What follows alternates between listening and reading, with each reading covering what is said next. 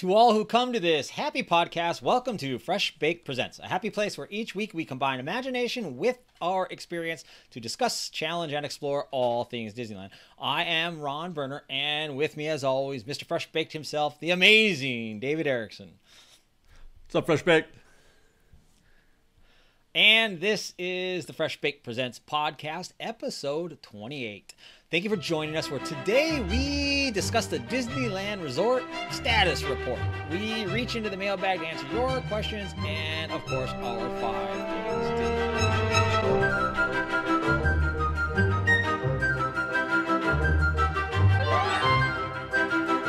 things Disneyland Resort Status Report, TM. I didn't know it was going to sound like that. Mr. Erickson, how you doing today? I'm doing great, Ronnie. How are you? I am living the dream, as usual. Yeah, I love these status report conversations. Well, it feels interesting these days because there's so many more than previous years, because there's so many moving parts, and part of that is the technology, part of that is the refurbishment has gone much larger. Remember when they used to call it Project Stardust, and I do remember Project Stardust.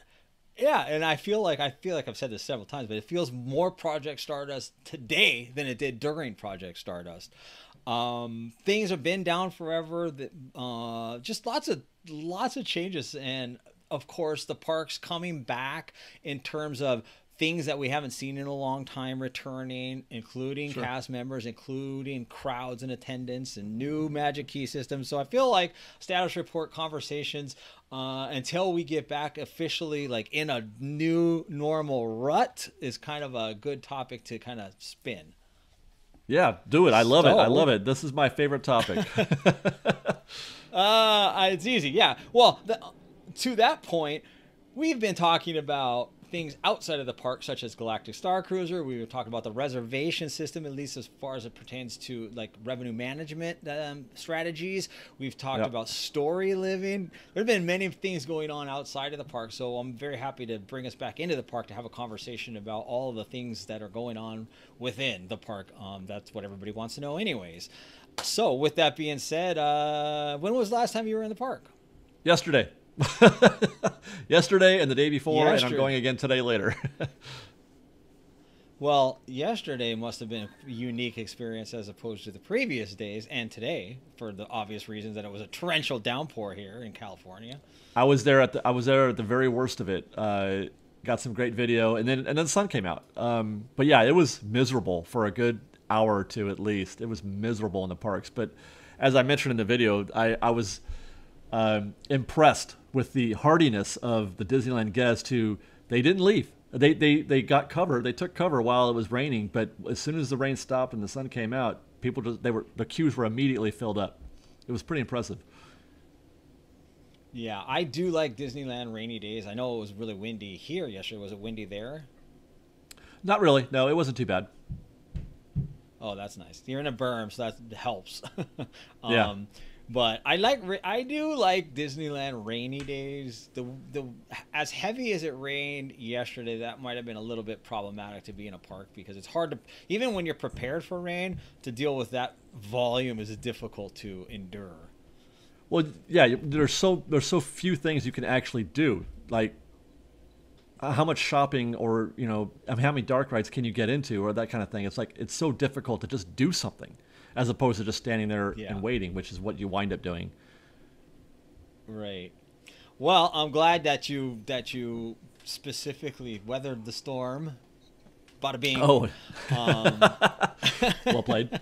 Well played. Well, with that said, things have been down and things are returning. So I know. I guess a quick, before you even get into the park, there's massive construction and reimagination and new things coming to downtown Disney. But what does that scene look like today? Well, it looks like an apocalypse. Really, if you get on the monorail and you look at the site that used to be the AMC Theater, it literally looks like after a big war or something. I mean, it's devastation what happened to that site. And that's the way it's going to look for a little while. It's moving so fast. I've been struck by how quickly that demo happened to the AMC building, and they just went for it. They tore that thing down. Yeah, that's the worst part. Demo is the worst part, and then it visually, progress will come to a halt when they start going the other direction, because now they're just breaking down and removing. And then when they start going the other direction, we're going to be saying it's taking them forever to finish this thing. But that being said, there's so much more space too, it appears, that it feels like the things that are coming that we do know of, I feel like there's probably going to be a lot more storefronts, a store thing. It seems like, I don't know, it just seems like all of a sudden it just backed up into a wide open area. Yeah, I think the buildings that they wind up putting up are going to be smaller than the AMC building was huge. It was enormous, as a movie theater should be. So the whatever they wind up putting there is going to have a smaller footprint, which does, as you say, create more space in that area, just for guests and the landscaping and that kind of thing. It's going to have a different look and feel. I've heard rumors that that what they do wind up putting there, they're going to have storefronts facing in both directions, both inward toward downtown Disney and on the other side facing, let's say, the Paradise Pier Hotel, which will be interesting. Yeah. I don't know how that works, but I mean, in my mind, right? In my mind's eye, I was thinking of some sort of show or stage that they have there, or another bar, kind of like Uva Bar, how it's in the middle, how you're walking around both sides, because there's going to be so much space. They're not going to leave that. Something's going to go in the middle to fill that up, I would assume. Grass. They're putting grass in. The concept art suggests, I mean, fake grass probably, but the concept art does suggest some sort of open area where people can just sort of lounge around, which was great. I love that kind of thing. I think that's a great idea. I just don't believe it. I don't believe it. Doesn't. I mean, it. Yeah, I don't know. I will have to believe that to see it, I guess. Disney does have a recent history of trying to monetize every square foot of property. So I mean, I get why you would say that. They certainly did lean that way in the past. Or at least offer something of value that maybe not a specific, like, ticketed item or selling food or merch or anything. Just some additional layer of show or just something, I guess. I don't know. Well, there is a stage. Because, again, you have to draw people there. Right, that's what I mean. If they enlarge that and make that into an actual better production or presentation. Because right now it's just, I mean, good for them for trying to do something, but it's every single time I've seen anything go on there, it's like the Mad Tea Party that was going on was much higher level than what's going on down there. Yeah, you talk about the downtown Disney stage as it is today. Yes. Not impressive. Yeah, no, as it's been. Not impressive to say the least. It's an afterthought. Is really what it is. It's just like we need a place to put a band. Here. Yeah, that's what it felt like, that there's a stage there already. So they're like, let's just throw somebody up on there. So that's downtown Disney. So as we go into the park, your experience, like I guess the better way to put it is, have you noticed anything changing over the last couple of months since we spoke about, as far as the crowds in the park, the lightning lane, affecting standby? Things to that effect. Have you noticed any noticeable trend lines or changes at all? Actually, not a lot. No, the crowds today. I think we did some analysis. A friend of mine and I did some analysis on crowd levels based on wait times, standby wait times. It's a work in progress, but the crowds have actually gone down since the biggest day since the parks reopened was the last President's Day. And that was the busiest day. And I remember that day very well because when we were talking about it, I said, I'll bet you that was the busiest day. And he said, yeah, that was. Because I remember that was the one day and we're like, God, I wish I had Genie Plus today. Because you couldn't do anything that day. You couldn't do anything on standby. But since then, the crowds have actually gone down since then. And the wait times have gone down since then. But meanwhile, the Genie Plus, the wait times for Lightning Lane, have maintained, which suggests to me that we're seeing a lot of The out of town visitors, the guests coming in from out of town, the infrequent visitors, because spring is perfect season for out of town guests to come. And they are prioritizing Genie Plus, and they are prioritizing specifically the bigger attractions, Space Mountain and Splash and Rise of Resistance, that kind of thing. So you're seeing long return times for those, but you're not seeing you're not seeing long wait times from standby. Standby is still pretty easy, and it makes me wonder. Still, I cannot get my head around how Disney is processing our reactions to the reservation system and our reactions to Genie Plus. I wish I could be in a room with a Disney executives looking at the data from Genie Plus and Lightning Lane and reservations. I wish I could be in the room and feeling what do they really think of it. Because they talk about it like it's the greatest thing since sliced bread. We've talked about this in the past, that they think the reservations are the holy grail. Well, they need it to be a JPEG win. Yeah, no, they do. They really do. And I just wonder. I just can't get myself to believe that this is what they want, that this is a win. I just cannot get myself to believe that that's what they want. Well, it's a win because if everybody's buying it, that's revenue. But yeah, I know what you're saying 100%. But are they getting enough? Is this enough? Is what I'm saying. Well, I think there's so many things that you mentioned there. If I can remember some of the things I was going to comment on. One, I don't know. Well, I think part of what I mentioned a little earlier is the new normal, the new rut. I think coming in right now, to your point, it's spring and people are coming from out of town. I think it is, if you're going to make the trip and you're going to do it and it's your first trip to Disney in a long time, or you came from out of town, I think it's just behooves you, and it's smart to avoid making a mistake by not getting it, is just to get it and pay for it all so you have it. So it makes sense from that fashion, because for a lot of reasons. So that makes sense. But then the new normal when it comes in, and I think they're obviously forcing us to do it, because I've mentioned this to you. It has been a few weeks since I've been in the park, actually, which is a long stretch for me. But previously, when I had been in the park, the wait times for standby were so long. I mentioned I just bought Lightning Lane just to go on another ride or two, just because I was like, I'm not dealing with this, because this is, and so I just did it for me at that time. It was worth it. The other thing that you mentioned is the wait times. I have talk about having a episode of a podcast. That's probably a great one, because my thoughts on the wait times, I just don't find.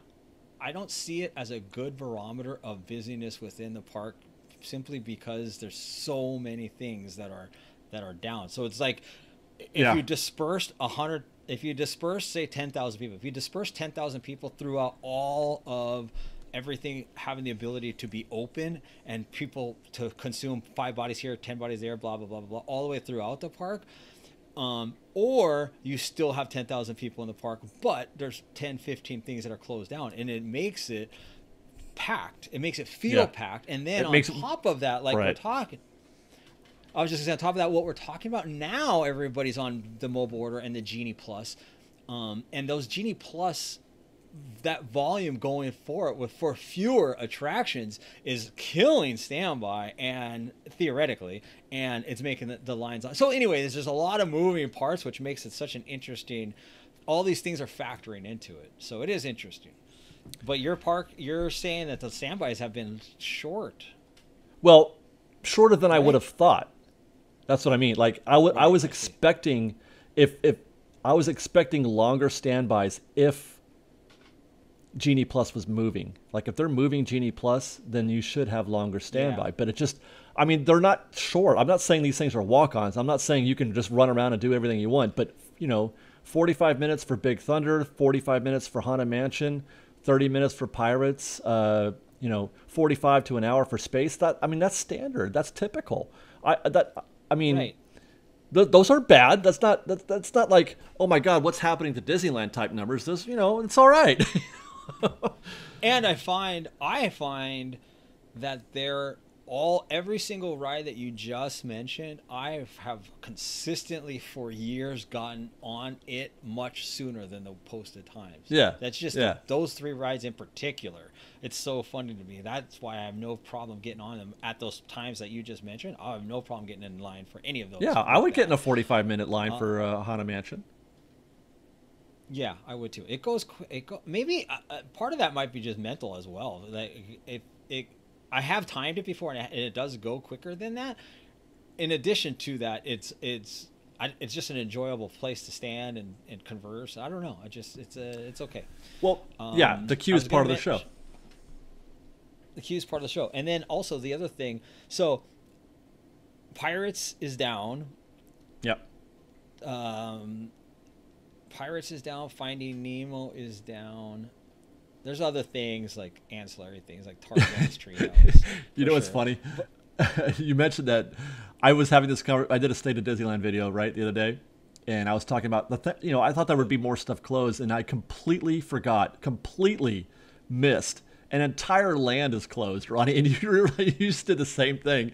Toontown, an entire land is closed. And no, like, oh. it's on my list. I just well, I know, but Launch Bay. Yes, it just feels like that's my point. Toontown.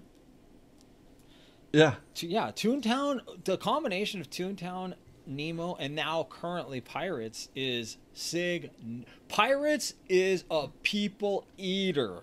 A massive people eater. So those kind of things, and it's one less lightning lane. And by the way, there's no Roger Rabbit. That's two less lightning lanes. Yeah. And those things factor into now you purchase lightning lanes for the same price, but you now have to cram everybody into the other ones that are available. Grizzly's River Run is down, which is a lightning lane. So that's coming back soon, though. These things are all... Yeah, for sure. So is Pirates, but it's just the... all of it adds up at the same time. So that was an interesting question. So the refurbs that are taking place, this is interesting in that when else, like it's making the park congested and it's causing constraints. And obviously refurbs are good. It's for the better. It's improving the park. It's improving the attractions. Like those things are... I'm not disappointed when they happen, right? It just seems like everything's happening at the same time. But to that point, when else are they going to do it? This is the downtime of year. So they want to get everything ready for, I'm guessing, for the summer and for the holidays. So they're just biting the bullet now and doing all of these things at our expense, for lack of a better word, while things aren't fully up yet. Right? Well, I would say, yes, you make a point, but the refurb season isn't now. The refurb season was January and February. They're supposed to be getting the park ready for spring, not for summer. They're supposed to be getting the park ready for spring. Yes. Spring is the season of renewal. Spring is when everything is supposed to be fresh and open, not closed and refurbed. So the timing of Pirates, I think, I think they're doing what they're doing to Pirates specifically because they planned or decided to do what they're doing to New Orleans Square. Because they're doing all those, the reconfiguring of the walkways, they said, well, they probably should go ahead and do whatever it is that they need to do on Pirates while they're at it, because that's going to screw up. Imagine trying to put those walls up while Pirates is open. I mean, that would be a disaster. Exactly. Well, that's just it. A refurb, which is they do for all the attractions on schedule for the most part every single year. Things like that are outliers, where this is completely formatting the landscape for Fantasmic, which is going to be opening. So in the end, it's a good thing. We want it to happen, and the only reason it came to mind is like I said, another thing I've said previously is like it feels like that Disneyland is kind of on the operating table because there's so many things getting chopped to pieces, and now they close an entire land since then, and it's on an operating table. And I started thinking about it, and I was like, well, it's not great. It's obviously bad. It's also, when else are they going to do it? Because they don't want to do it in the middle of the summer. They don't want to do it in the peak seasons, I guess is my point. So it's kind of like it's terrible and it stinks. But that bothers me less than the main point, which is the mobile order and the Genie Plus. Though the efficiency, if you're gonna do the physical changes and things, at least have the efficiency and the operations of all the other technical elements, working smoothly and in place. Like, don't compound You're not getting problem that? A with problem B. You're not getting that with mobile order? Well, I think mobile order I don't like that I'm forced to do it. I don't like that it's better, mobile order is better. I just in general, like everything is through the app. Every single thing is like Lightning Lane. Trying to figure out Lightning Lane and find Lightning Lane, all that is confusing, and I use it a lot. Like it's. Just I don't. That's what I'm saying. People ask me, "Hey, how's Lightning Lane?" I'm like, I have no idea. I have no idea. Yeah. Well, I just say I do it because it's just better. It's just like, especially when I be there for a short period of time. So here's a good example. Saturday, I'm going to the park, but Duke plays North Carolina, and historical sports events trump Disneyland for me because I can go to Disneyland any day I want. So I'll go to Disneyland for half the day and come back. I'll buy Lightning Lane just so we can just whip through Disneyland and have fun and do whatever we want to do and leave on a half a day. So I don't have a problem with that. But all I'm saying is when I'm in the app trying, I still have no idea how to use Genie. That tip board, that whole thing, I'm a Disney park professional attender. I have no idea how that thing works. It's clunky to me. Lightning Lane, I only go to an attraction that I know has Lightning Lane, and then whether I want that one or not. On the map? Do you go through the map? And then I go through the show list, yes. And then when I get there, I click on the ride, and then within the ride, for example, Haunted Mansion. I'll click on Haunted Mansion, even if I want to go on, say, Big Thunder. And I'll click on Haunted Mansion, and then Lightning Lane, it will appear like you can get a Lightning Lane for a Haunted Mansion. And then it shows, then I click on that, and it shows the list of Lightning Lane. And that, I don't know if that's the way everybody does it, but that's the way I do it, because I don't know how else to... No, you can do it through the tip board. That's my point. You got to go through the tip board, Ron. Well, that's just it. The tip board. Like, I don't want to use the tip board because I don't care. I don't need their tips. I am the one that knows what I want to do, so I can't just... The tip board is poorly named. I didn't know that. No, the tip board is poorly named because you're not getting things. Yeah, you're not getting any tips on that tip board. The tip board literally is the list of attractions and how long the wait is and how you get, and that's when you're the navigation process that you just described is actually the long way of getting to the tip board. You're right. That's pretty much where you're winding up. Yeah. But yeah, it probably is. It's probably redirecting me entirely. Yeah, but it's funny you mentioned that about that because people want to talk about Genie Plus and Lightning Lane and whether or not it's worth it. The one good thing you can say about the way they have it set up right now is that at $20, it's still a good value, even if you're only using it for a couple rides, like you said. You don't have to use it for every attraction. You don't have to use it all day. If Genie Plus saves you an hour or an hour and a half on your day by virtue of going on 2 or 3 attractions, that's a win. For $20, that's a win, in my opinion. Certainly when you compare that to... a win. Yeah, certainly when you compare it to $85 at Universal or $85 or however much it is at Knott's, because you're paying for the whole package. At least with Disneyland, you can at $20 you can say I'm just going to use it for space and Indiana Jones and that's it, or something like that, and that's $10 a ride. If you were to say, hey, I'll give you, I'll charge you $10 if you can to ride Space Mountain right now, you'd probably say yeah, right? To skip the line, $10 seems fair. Yeah, well. I guess it does seem fair. There's also strategies for that. I never use Lightning Lane for Space Mountain either because I'm on it at 8:05. But what if you can't? But right. I mean, yeah, for sure. I totally agree with that. There's just ways when you get it. I feel like it's kind of a supplement to having a park strategy. So using the Lightning Lane. Like we've always talked about the single rider for Cars, Radiator Springs Racers, for example. So you're spacing them out, and even though you can use Lightning Lane for Radiator Springs Racers, single rider is still by far the best way to go. Same with Matterhorn. Mm-hmm. So you're using those for where the attractions you want, while you're taking advantage of the other attractions that have this, especially Matterhorn and Radiator Springs. So you're kind of like planning your day, including your meals. So you're constantly doing something, and it's just such a fulfilling day because it's like there's no stress. Everything is so easy. I don't know. That's just the way it is for me, per se. That being said, if you know you're going to be there for open to close or for a long duration, then there's also no stress because you're just kind of going through the park and you're just kind of saying, well, we can hit that later.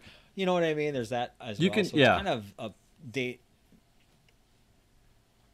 Yeah, if you got the whole day, you can certainly be more casual about how you approach the park. That's for sure. You don't need Genie Plus at that point. So, right. Yeah, exactly. So what with the current state of the parks right now, what have you noticed is returning. I know we just heard news of Hyperspace Mountain is coming back. Yeah, it is coming back, but just for a minute though, just for Star Wars days. It'll go right back to where it was Disney after yeah, the Disney After Dark.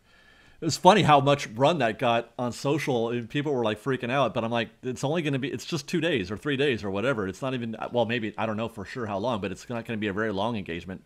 That's for sure.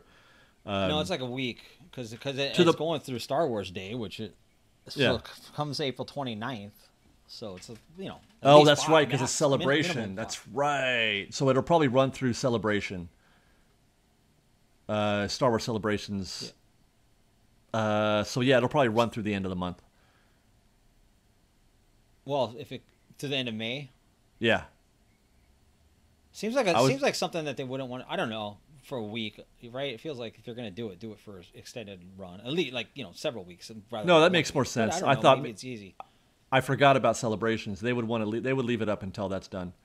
But even still, about a month, and then it goes back. What I really like to see them do, if they can do that, then let's go ahead and do, Ghost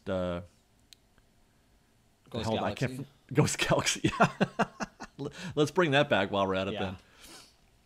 Yeah, I do love that.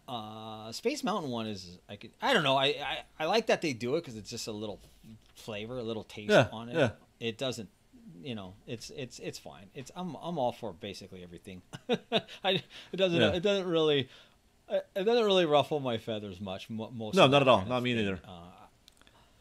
And so I guess with all that being said, and then the changes of what else? What have we not talked about that has slowly crept back into the parks that we hadn't really seen recently? It's sort of getting us back to where we were and where we're going to be. Fantasyland Theater? Yeah, the Fantasyland Theater is on its way back. They're doing the Festival of the Lion King, or whatever. Is that what it's called? I can't remember the name of it. Not festival. Yeah. Tale of the Lion King? That, I meant Fantasy Fair, but yes, that is. Oh, well, that too. Fantasy Fair, although we're still waiting to see. I got to think that they did that remodel so that they could bring the shows back. I can't imagine they were doing that just so they can continue having princesses meet there. But, I saw them doing fine detail work, like paint that you can't see from a distance. Paint that you could only see from close up, which suggests to me that they're planning on putting shows back in there. But we're still waiting. We're still waiting for character meet and greets to come back to where they were. I thought maybe this might be a clue that they could bring the princesses back to the Royal Hall. But I don't know. Whatever's going on with character meet and greets has nothing to do with COVID. That much we can say for sure. It's strictly it's some other issue happening there. But I do feel like we're inching closer. Yeah. We got Pixie Hollow came back, limited engagement as it were, but you can meet Tinkerbell again at Pixie Hollow for a short time during the day. But there's still a distance. It's still socially distant. But that's an inch closer. It's stepping closer to the return. And as a matter of fact, I think I remember the CFO Christine McCarthy saying something to the effect of, traditional character meet and greets will be back, I don't know, soon. I don't know if that was the word she used, but they're on their way back.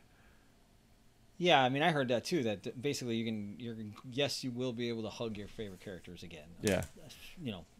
Eventually. And Pixie Hollow she's returning to her house now. Before she was farther away. She was out there in the little walkway. Waving. Yeah. Yeah, right. So things are coming back. Things are happening. It would be really nice to have.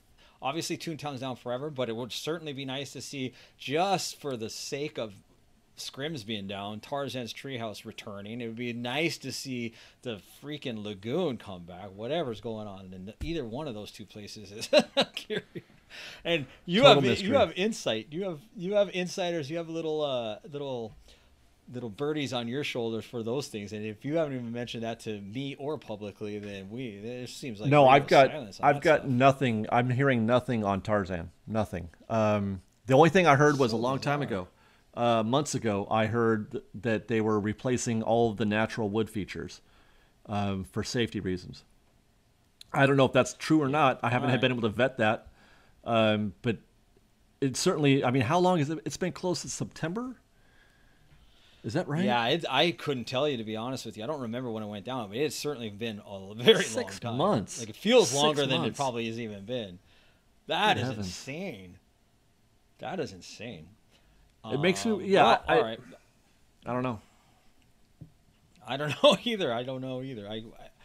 I never thought that I'd want to see Nemo come back so badly, especially now. Toontown down. I mean, Pirates won't be down that long, but it might be. I mean, Pirates could conceivably be down another month, right? I'm just guessing. The earliest we're going to see Pirates come back is end of May, in time for Fantasmic. I don't think it'll be back before Fantasmic. So Pirates of the Caribbean is down for 2 months. Nemo is still down, which is the lagoon, which is a whole area. I know the ride's not a huge people eater, but still. And Toontown is down. And oh boy, that's just such a It's just crazy to think. It's crazy to think that there's still that much that's not. It reminds me down simultaneously. It reminds me of the rise construction that they were doing on the rivers of America when that was just down for a year, when they closed the river for a year. Yep. Interesting. So. All right. Well, anything else that we may not have touched on that you can think of that I didn't mention? No, I think we covered quite a bit there. I think we got a lot of it as well. Food items, hopefully, I'll return as well. David, this week in Disney history. So there's only 5. They're long, but they're all magnificent. So all right, they're really, really, really significant, I think. And one of them is just. A couple of them are just fun. So, David, Disneyland 1961, the Wishing Well and Grotto marble figures of Snow White characters opens in Fantasyland. The story of the popular area began this week in 1961 when youngsters from 25 nations participated in a special dedication ceremony, which included Walt Disney himself and members of Variety Clubs International, since the coins that the guests would toss into the well would benefit the children's charities sponsored by that organization. Walt's dedication speech, "Wishing long has been a favorite subject of mine. Wishes have come true for many of the characters in my motion pictures and for me too. A wish is really the first step in the realization of a dream or goal. Down through the ages, people have used different symbols to wish for things. Sometimes they looked at the stars, and other times the symbol was something else, very often wishing wells. Variety Clubs International is known throughout the world as the heart of show business. Its work, helping needy children, is carried out through many charities in many lands. So here at Disneyland, where we have visitors from all over the world, this Disneyland Variety Club's International Wishing Well is dedicated to youngsters everywhere. When you throw your coins into this wishing well, just remember that wishes made here at this well will really come true for the children of the world." I love Walt's quotes. That's something that's quite a thing, and he's right. I have made literal wishes at that well, and they have literally come true. That is magic of Disneyland. I love it. I love that area too. It's such a it's even wonderful. Walking past it's very tranquil. Yeah. David, another popular subject for me that you dislike. I say that, of course, completely in jest. The 7th Land at Disneyland, themed after rustic forest areas of the Northwest, Bear Country, opened this week in 1972. Featuring, did you know these places? The Mile Long Bar, Teddy Barra's Swingin' Arcade, the Ursus H. Bear's Wilderness Outpost Shop, and, of course, the Country Bear Jamboree, which featured 18 audio animatronic bears in a country music show. The attraction was originally designed as a show for the Mineral King Ski Resort, which Walt had planned on building in the 60s. Walt passed, and it instead came to Bear Country. And Bear Country became Critter Country in 1988 during the construction of Splash Mountain. Did you know about Teddy Barra's Swingin' Arcade? Well, that was all part of that one stretch to Pooh Corner back there. Yeah. They were all kind of connected. It was like 3 stores in one, I think, or 3 locations in one. Pretty much. It was very small. Yeah. The arcade. Yeah. And Okay, so now those were the fun ones. Now this is like just super fantastic historical Disneyland stuff. And those other two were obviously notable, but now this is really good stuff. U.S. President Richard Nixon presents Lillian Disney with the Walt Disney Commemorative Medal on behalf of Walt Disney in recognition of promoting conservation and international friendship.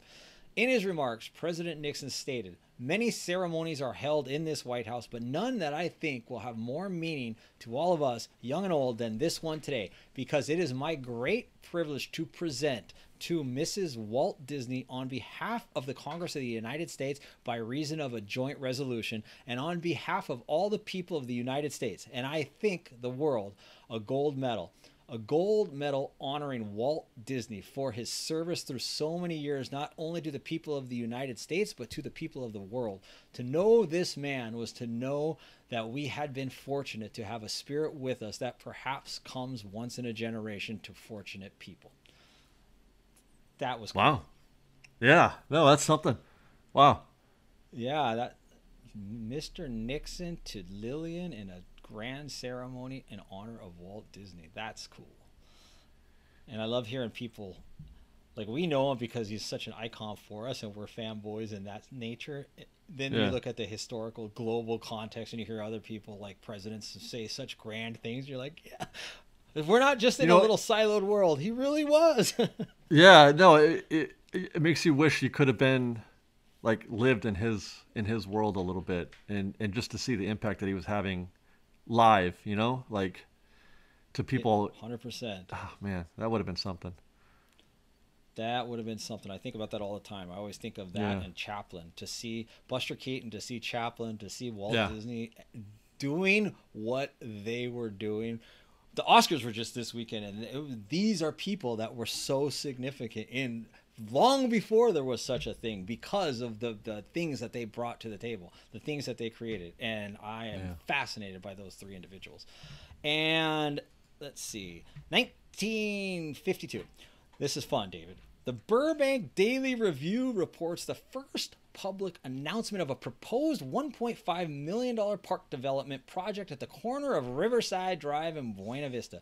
As early as 1932, Walt conceived of a theme park that he would want to take his own children to. He regularly took his daughters to ride on the Griffith Park merry-go-round, but found amusement parks to be unkept, filthy, and unfriendly to families with children. He began thinking of a new kind of high-quality, family-friendly amusement park where Disney fans could also meet his famous Mickey. The idea for Riverside Drive Park, as it was known then, located across the street from Walt's Burbank Studios on Riverside Drive, was born. By 1939, Walt had already had his creative people working on ideas for his park. Walt's brother Roy, however, did not share his enthusiasm for the idea. Roy could only see Walt's lack of experience with real estate, construction, and amusement parks as leading to nothing but bankruptcy. Walt, of course, was undeterred. Nevertheless, World War II came soon thereafter, putting the park plans on hold, but this only delayed Walt's resolve. So by 1948, he was back with his vision, planning for construction on now to be called Mickey Mouse Park on the 16 acres of Burbank. But this week in 1952, the proposed park development was announced to the public. When Walt finally presented his plans to Burbank City Council, they were rejected because local politicians did not want to bring a carny atmosphere into Burbank. This and the reality that Walt's expanded vision for the park had quickly grown far larger than 16 acres, which compelled Walt to look elsewhere. The following year, Walt found the 160-acre subdivision in Anaheim for the new location of the park he came to call Disneyland. Super cool.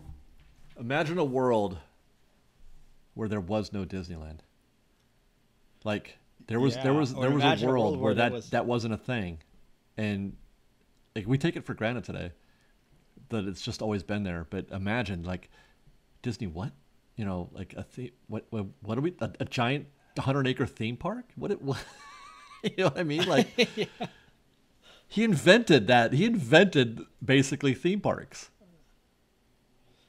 He perfected it, that's for sure. He's still well, but they had them before, but they weren't really theme parks. They were more amusement parks. It was different, you know. There was a different quality to it. Well, that's true. That's fair.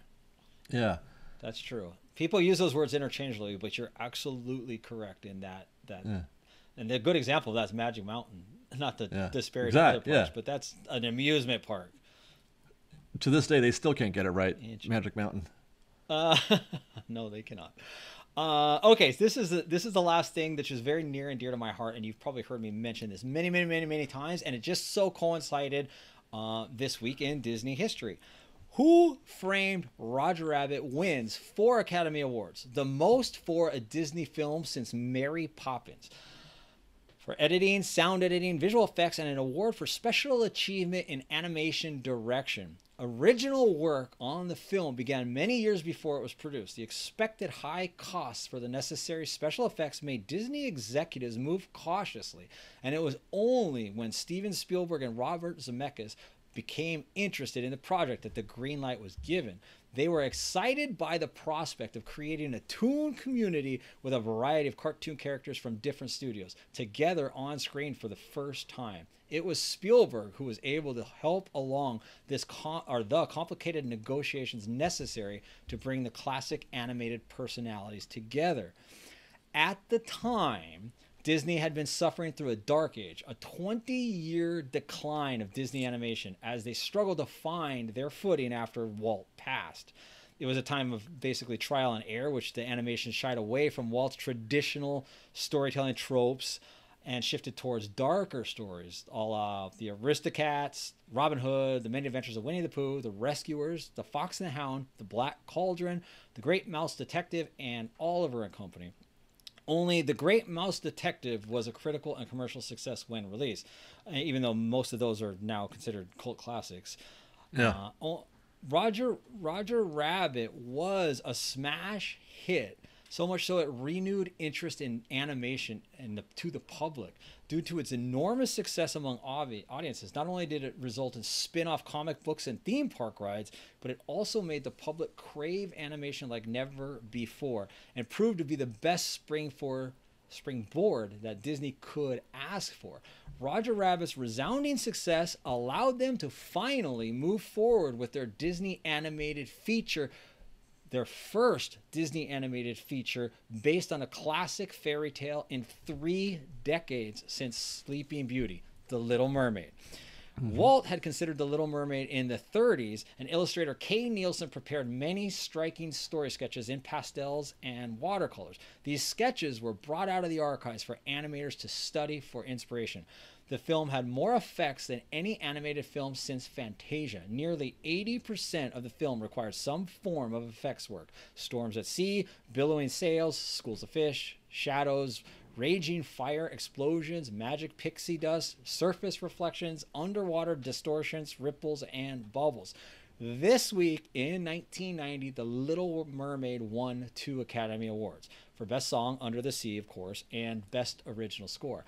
The massive back-to-back success of Who Framed Roger Rabbit and The Little Mermaid over the span of 1 year launched Disney into the only universally agreed on era, the Renaissance era. Was Disney's most successful era with renewed interest in the company and a return to the musical fairy tale format. All the films in this era were big box office successes. Disney made animated classic after animated classic all through the 90s. The Little Mermaid, The Rescuers Down Under, Beauty and the Beast, Aladdin, The Lion King, Pocahontas, The Hunchback of Notre Dame, Hercules, Mulan, and Tarzan. That's a hell of a list. It is. Man. And I love that topic so much because so often Little Mermaid gets the credit, and rightfully so, but it really was Roger Rabbit that was so successful that it allowed them to finally make The Little Mermaid. And of course, the fact that was too successful launched everything and brought everything back, which is such a crazy story to think. I think this is also overlooked. The fact that when Walt passed, it was over 20 years of Disney struggled big time to find their footing. They didn't have his guidance, and they didn't know what to do. Yeah, they sure didn't. They struggled. They sure didn't. They struggled. Okay, David. Well, mailbag, and I hope you're ready to talk because these are all mostly specific just for you. So this week in mailbag, Oh thank no. you for the questions. Yes, yes, pressure, pressure. And I'll even start off from Crazy Girl Daffy. Thanks everybody for the questions. Always appreciate them very, very much. And if you send them to me, I always comment and like them. So I appreciate it. We appreciate it because it's good content. David, question from Crazy Girl Daffy. Knowing Ron has not been to Walt Disney World, David, what rides would you want to bring to Disneyland, just hypothetically, from all 4 parks? Well, I find that humorous actually because it's not like I go all the time. I've been once, so it's, I know, that's what I'm... that was 30 years ago, You Ron. said you've been there once in 30 years? I know. That's funny. I'm the expert okay. all of a That's sudden. okay, because I can't even answer. You can. Well, I guess, okay, so okay, we're doing one ride from each park. Is that what she asked? That's what she asked, but I think the general thought process would be, what would you really like to see Disneyland have? But I'd really like to see the one People from each Mover. park. Can we? I'll start with that. The People Mover at Magic Kingdom. They still got that. That upsets me to this day. Skyway. Of all the things that I'm jealous about, oh god, that too. Yeah. Oh yeah, for Ronnie gets the Skyway, and I get the People Mover from Magic Kingdom. I would really love. I guess I love the classic Spaceship Earth at Epcot. I think that would be neat to have something like that here. I really the videos that I've seen of Everest at Animal Kingdom, the coverage I've seen of that looks fantastic. Although we've already got the Matterhorn here, but I mean it's still if I were to, you could talk about Pandora, but I'm not impressed from what I've seen of Flight of Passage. Is that what it's called? I would rather have Navi River Run than Flight of Passage, to be honest. And then Hollywood Studios. I mean, Slinky Dog Dash looks like fun. I guess I'd like to have that over here. But to be honest, as far as I'm not really looking to import attractions from other parks. I'm really not. I like Disneyland the way it is. Or to give me something that other parks don't have. That's what I'd like to see. What do you want, Ron, besides the Skyway? I want the Skyway because it brings that look that the park needs. Yeah. I don't know. I know what I don't want. I don't want Tron. Nope.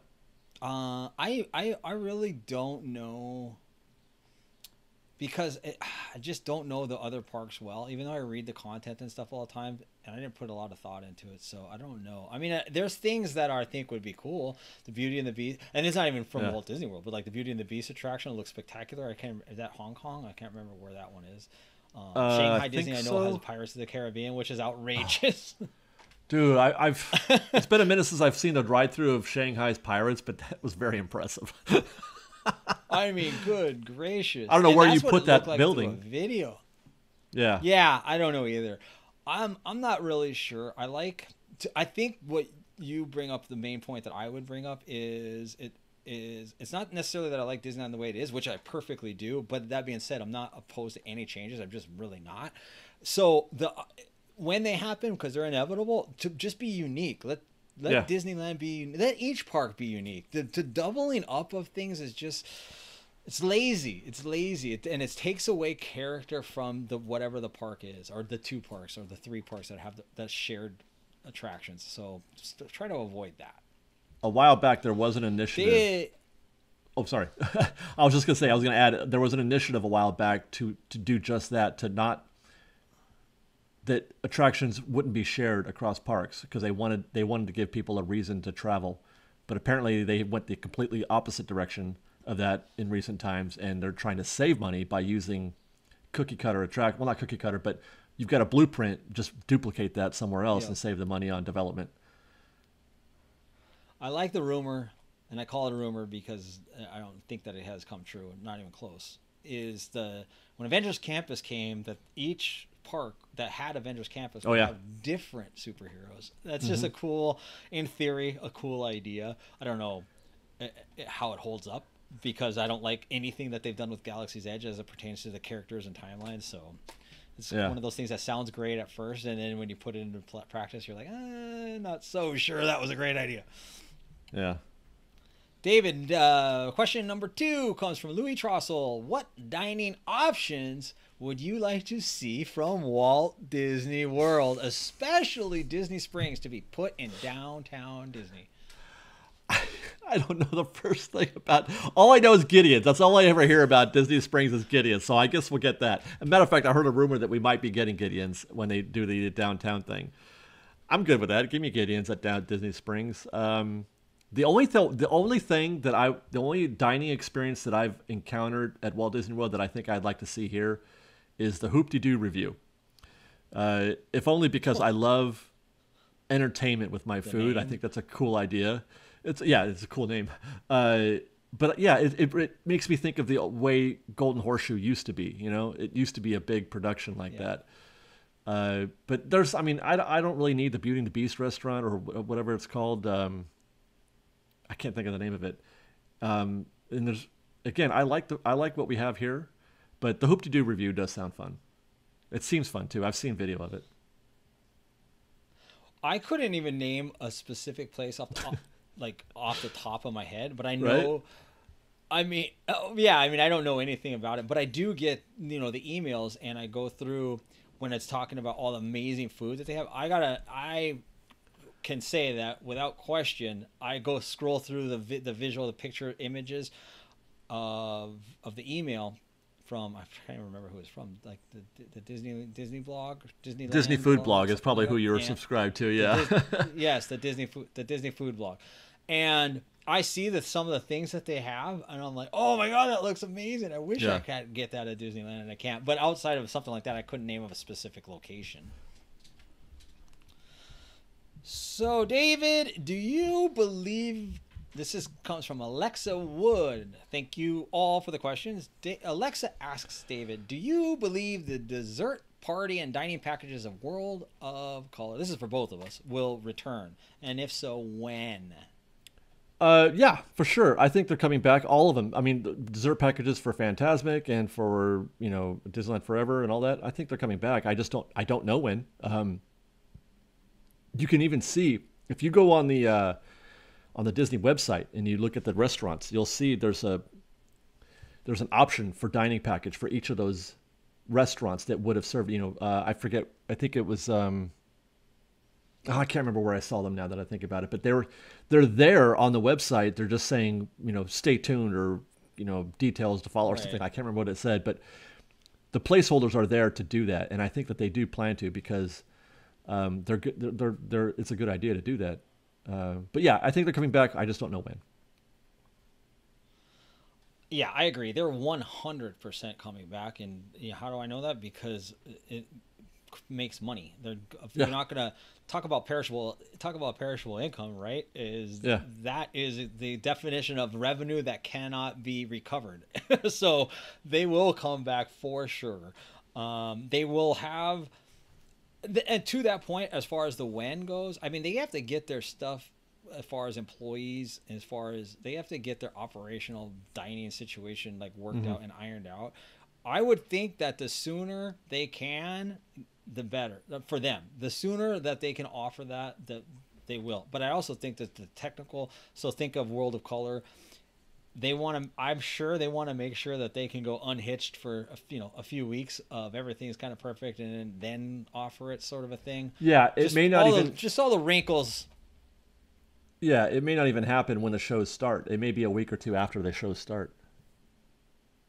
Yeah, I suspect that since we haven't heard anything yet, we're less than a month away. So yeah, we're 3 weeks away, so I don't think they're going to offer it yet. Yeah, less than a month. But they might. I think it'll be very soon. Yeah. Thank you, everybody, for the questions. I will be reaching out, and you will be responding as you always do. And thank you very, very, very much. Always good stuff. So thank you very kindly. And same with 5 Things Disneyland. And Ashley Burton gave us a good question this week. Ashley Burton, 5 things Disneyland asks us, David. Top 5 Disneyland resort attractions you would most enjoy working at. Wow. See, here's the thing. If I was going to work at Disneyland, I think I would want to work backstage. I think I'd want to work like in the offices. But if you're going to put me on stage, I'm going to start with the Matterhorn, I think. Now, number 5 is the Matterhorn, mainly because I love the music. I love the goat sounds, and I love the costumes that they wear. I feel like those are all great things, and that would keep me interested for my stay there, because that I would want to be entertained a little bit, I think, while I'm working, and I enjoy those parts of that attraction.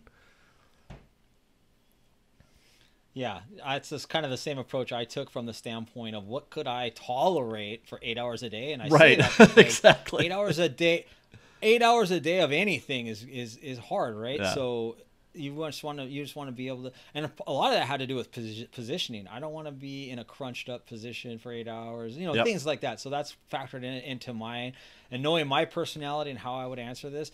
It was actually really, really easy, the 5 for me.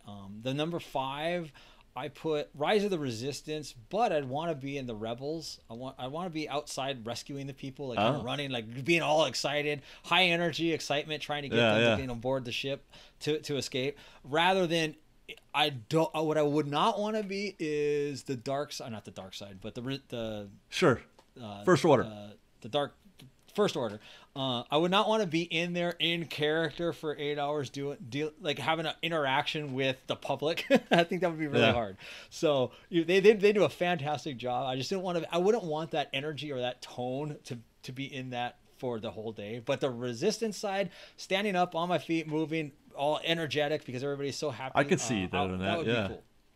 I could see you being the guy for 8 hours when the door opens, when they cut the thing out of the wall. You're the guy like, come on, we're going to rescue you. That's you. That's Ronnie. 100%. That is me. I'm all for that. All right, number 4. Yeah, I'm going to go Casey Jr. for pretty much the same reasons as Matterhorn. I mean, my love for Casey Jr. is well documented. I could listen to that music. I could ride the train around in circles for 8 hours. I could help people get on the train, that whole routine, the scenery, the vibe. I mean, it's pleasant. I find Storybook Land and Casey Jr., those areas to be pleasant, and I could definitely do that for 8 hours a day, I think. Yeah, that's funny because I wanted to put Storybook Canals for that same reason because I love it so much. And in my mind, I was like, I just don't know if I could sit there like that, like the skippers have to do. No, I couldn't do that. So that didn't make my list. But I love the visuals that you get from there, and that's what mine are. Mine are I need to be outside and I want to see. So the monorail I would love. I know they move. They rotate kind of. Oh yeah. The monorail. You're standing up. For me, it's key that I'm standing up, to be honest with you. I want to stand up for every second of my shift. And other than when I'm driving, you know what I mean? Sure. But the monorail, because of the visuals, I get to see the light of day. I get to see both parks. Just the monorail. That would be a job that I could definitely get on board with. Yeah, no, that's a good one. I would even be I'd be the guy that never shuts up when I'm sitting with the people, and I would tell them Disney history. Like the little kids, I'd get next to them. I could grow elderly in this role and tell them little Disney fun facts, little Disney history. Like it just would be, it would be a treat. That would be a great elderly job. Good call. Well, talk about great elderly jobs. My number 3 is just that it is known for having great elderly people, and that's driving a Main Street vehicle. I feel like there's a minimum. Well, no, I've been actually, now that I mentioned it, I've been seeing more younger folk driving the truck and stuff today than I had in the past. But I feel like if I could get over the anxiety of driving down Main Street and, possibly running people over, if I could learn how to manage that, I would love to drive the fire truck back and forth up and down Main Street, just like Ken did. Yep. I think you'd get over it. My number 3, any Main Street vehicle. There you go. I did put I did put. Well, it's the same thing. There's going to be a theme for all of these. I'm outside and I'm able to see I want to see the light. It is extremely important for me to see the light of day. Like I need that in my life. So to be all day outdoors, even if it's pouring rain, whatever, it's fine. But the Main Street vehicle. But I also put specifically, if I could pick, I would take any of them and be happy. The horse-drawn carriage, just because I would love that ability to bond with the horses. I just think it would be fantastic. I would love it so much. That's what you're doing. You're just so happy, and you're so, just because I know I have a golden retriever, just the way Django Fett, the way I bond with him, and then that ability to do with the horses, and it would just be fantastic. It would be fun. They do seem to have relationships with the horses, like, which I think is really sweet. They do. Yeah, I know for sure that they would, because it's hard not to. I grew up with horses in the Midwest when I got out of California, and they're like dogs. They have personalities. They know they're shockingly smart, and I guess I only say that because it caught me so off guard when I was younger. Like, oh my gosh, these things are unbelievably intelligent. So you do form a bond. So that's fantastic. So David, number two. Walt loved trains, and so do I. So I could work the Disneyland Railroad. Any number. I mean, from the tender to just being the guy that says all aboard. The guy on the speaker. All those jobs. Just being able to ride the train around the park all day seems pretty darn magical, and it's a thing that I don't think I would tire of. I think I could do that all day and be good with it. The only thing that I would have trouble with the train is that squeaky bit that happens along the river on the backside as you're going by Mike Fink's house. That would probably drive me nuts because my ears are too sensitive for that. But otherwise, I think I could do the Disneyland Railroad. I would love that, actually. I think I would.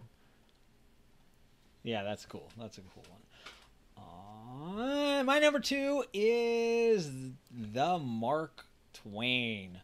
Once again, I'm outside. Once again, I'm at one of my favorite, if not my favorite place in the entire park all day long, is watching over New Orleans Square, just to see all the happy people, and it's just a vibe. Listening to the recording all day, even though it's a very soft, soothing sound, which I always say that he sounds all sultry to me. He does. Yeah. It's just the way. But anyway, the Mark Twain, being on the Twain, seeing people come in, and then even going up, getting away from people to up in the, if I could drive. Yeah. I pulled the horn on Fresh Baked proper the show. You did, and it was glorious. So the Mark Twain I could do all day long. Yeah, I would say yes to that as well. Number one, David. Yeah, that one didn't make my list. I wish it had. My number one is interesting because you mentioned Rise of the Resistance and how you want to be part of the Resistance and not the First Order. But I'm here to tell you that I could do First Order all day. I have a natural sort of stoic. I have a get away from me face sometimes. That's what I'm told. Like, I can do no expression and just get over here. I can do that. I think I could be one of those First Order jerks for 8 hours. I would enjoy it, actually, just not having to like express anything, just be stoic and mean and just tell people where to go. I could do that. I would enjoy that, actually. I think you would. The first 10 times I met you, I was like, I don't even know why I say hi to that guy. It's totally not true. It's not. It's only on the outside. It's not how I feel inside, but it looks like that. I get that. Yeah, I believe that you do, for sure. And so that's true. Like, I get it. I think you would be excellent for it. I think it'd be nice, I guess, if you're going to work on the Rise of the Resistance. I think since we both selected it, I think it would be very cool to have the opportunity. There's a lot of characters and a lot of cast members on that attraction with very specific roles throughout. So a nice little rotation on the same attraction would be excellent. So I could do it in bits and pieces. I don't know if I could keep a straight face because I wouldn't even take myself seriously. No, you couldn't. You couldn't. And that was an actor. I just can't see you doing it. You'd be like, "No, I'm just kidding, guys. We love you guys. Get out there." Yeah, I was hardcore. I'm a better smiler than jerk. For sure, yeah. Well, I don't know if that's true either. My number one, David, you nailed it. You said it. It's the Disneyland Railroad. Being outside. First of all, I think they have the best cast member uniforms or outfits. Costume. No, you had it right. It is costume. It is warm. I mean, when it's warm, it's loose and comfortable, and suspenders and pinstripes. It just looks cool. It looks comfortable. There's things that the people on that attraction that work on the cast members have to do when the train stops by the little mill on the left, the little where they're you know what I mean. They just like let all the steam out by New Orleans Square and all that kind of stuff. Yeah. Just riding around the track, the entire Disneyland park and in its entirety, and then even the entrance. When you're at the entrance, you can see out into the Esplanade, and then you can see into the park. Doing that all day long, out in the weather, seeing the weather, you're on your feet. Just all the things that I mentioned previously. That is, sign me up. I could do that for 8 hours, no problem. In fact, I'd volunteer to do it if they'd let me. Well, that's pretty much the gig. They don't pay very well, so it's practically a volunteer gig. Yeah, exactly. That brings us to the end of the show, David. Anything? Oh my God, we did it. Didn't get to that you want to? We did. Nothing. You got nothing? Oh. No nuts and bolts and bow ties. Bow ties, yeah, sure. Even like I always say, no matter what you want to say about whether or not the park is working or not, full capacity, closed attractions, mobile order is a pain, Genie Plus, etc., etc. The magic never ends at Disneyland, Ron. The magic never ends. You can't do the whole park in a day anyway, so I try not to worry about all that stuff and just go and have a good time. Go to Disneyland, enjoy yourself. That's my closing thought. That's an excellent button to put on it, and I totally agree. And I would even add this in everything that he just said. I would say that it's only going to get better. I think that there's things that are going to work themselves out in Disney's operations, and all the problems, quote unquote, that we may be able to point to right now.